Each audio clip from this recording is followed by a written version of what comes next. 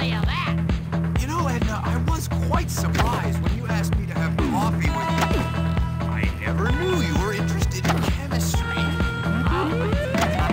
am very passionate chemistry.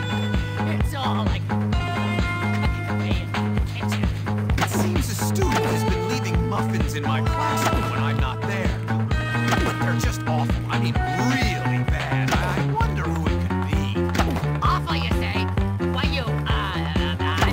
I don't know who it could be. I mean, kids are so silly. I hate most of them. You obnoxious little brats. Foolish infatuations of youth.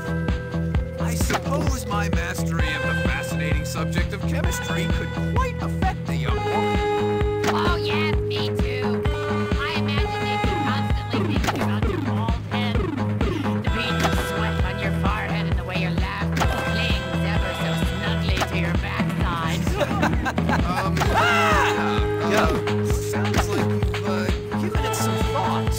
Oh, yeah. No, I mean, it's obvious, isn't it? Your coffee is getting cold, Watsy.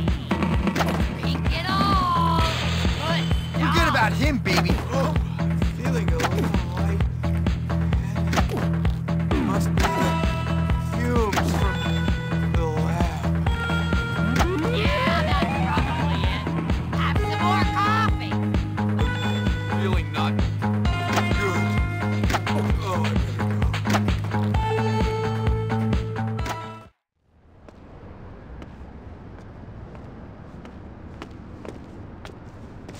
Oh no! The visions are back! Get back, foul fiends! Oh, come on, gorgeous.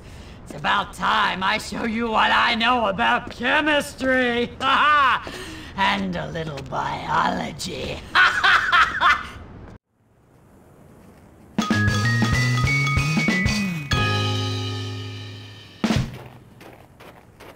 Jimmy Hopkins delivers.